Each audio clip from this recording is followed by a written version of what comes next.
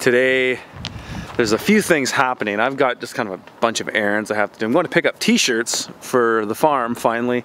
Mark and Toby were pressuring me for a while to finally get some t-shirts. The other thing is I'm trying to deal with is we have this water crisis at one of our plots where our landowner's water has been disconnected because there was an accident with the main line to her house, and so she has no water. So I've taken it upon myself to help her find a contractor, and she's at a hard time, so I gotta go. In the meantime, while we wait for this contractor, I have to go and see if I can bribe our neighbor there to let us use their water to water the plot a few times.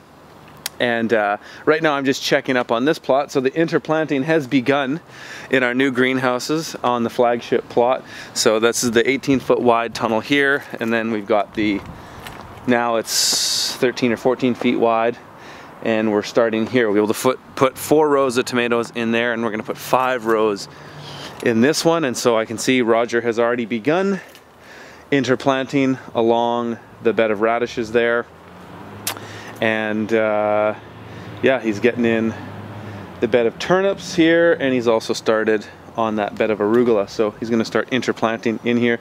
We'll have 2 rows here that we don't have to worry about interplanting. And so this is exciting. The weather's finally turned around too. It's warm now. I think the 2-week forecast is looking good. The other thing I came here to check up on is I'm gonna pull some of this tarp off, and I need more places to plant. Like, I am maxed out right now. I'm already rotating into the second plantings of beds that we've harvested, but I need more area. So I'm hoping I can get in these beds. So I'm gonna open these up right now, and what I might do is come and flame weed them so that I can get a crop in here soon. So let's check it out.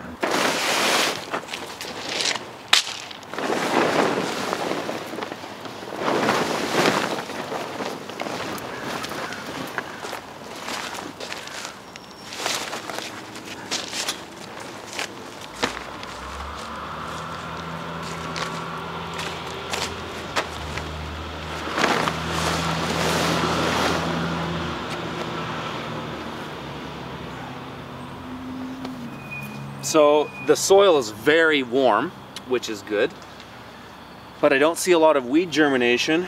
That could mean 2 things. One, there isn't a lot of weeds because we basically put 2 inches of compost on the surface, or the weeds haven't germinated yet, and it could be a bit of both. So I would feel more comfortable if the weeds had been germinated now, and then I knew I could just flame weed it and plant. But the other thing I could do is I could plant these, and I might do this tomorrow. I could plant, and then I could come back and flame weed 3 or 4 days after I planted, hoping that I do get some weed germination at that point, and then my crop should come up after that. So those are some options there. But the soil looks good, and it's very, very warm to the touch. So that's a good thing. All right, success. Came here, talked to my neighbor, did a little favor for him, and he's going to let me pipe the water off his house, hook it up to my irrigation system here for however long it takes for us to get this house fixed. And so we're good. We're gonna be able to water. So I'm gonna go and run a couple other errands, and then I'll come back here and then set this up. All right, got the solution. Ran a hose from my neighbor's place, or our neighbor's place here, and I just piped it into our main. So I brought one of my hoses, tied it right into the line that feeds my whole system that normally comes from the faucet here, and I'm able to run my timers as normal. So not bad for an emergency situation. And now there's a good opportunity to show you how the irrigation on these greenhouses runs without the plastic on it. It's a little easier to see.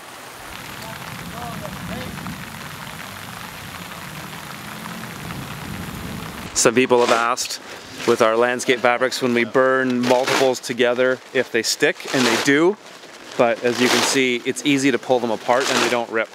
They're kind of stuck because the part of the nylon or plastic is melted together to the other one, but because they've been burned, they're cauterized, so when you tear them apart, the rip won't continue. That's why burning it is better than cutting the holes.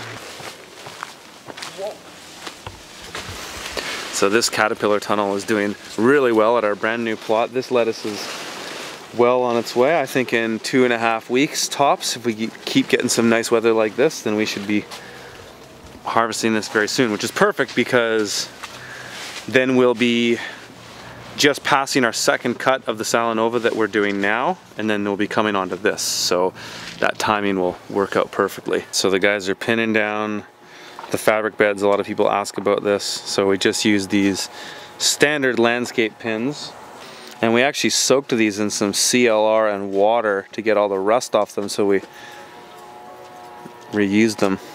So we're putting in a pin every 3 or 4 feet on both sides, and you can see how Mark's stretching out with his 2 feet over the bed.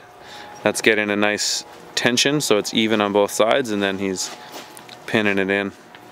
Toby's doing the same there. And the nice thing about these 4-foot fabrics is they actually overlap in the walkways, so that there's no room for weeds anywhere.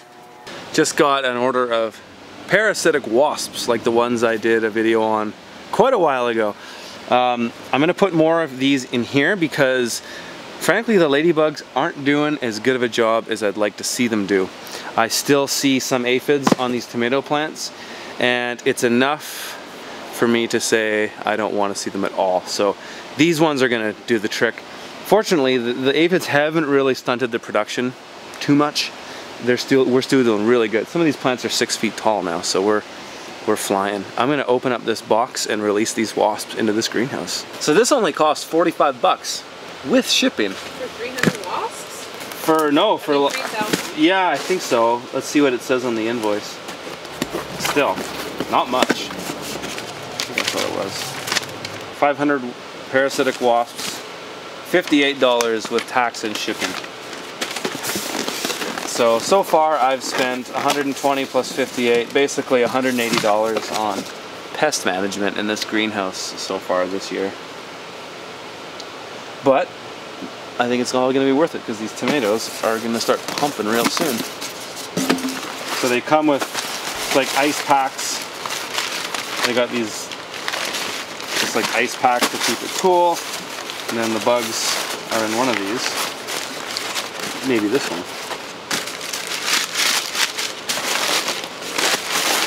There they are. All of that packaging with this one little case.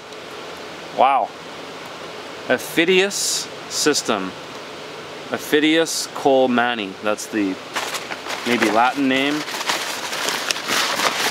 Just the one. 500 pieces.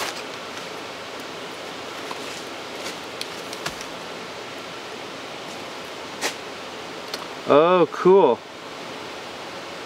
There's actually little like aphids that are hatchlings in here too. It's kind of hard to see, but there's all this kind of stuff that they live in. Oh, there they are. Oh, there goes one. So I'm just gonna spread these around the greenhouse. Get these little wasps everywhere.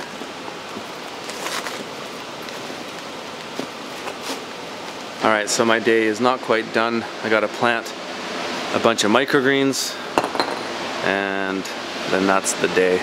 You guys have seen that before, so we'll see you later.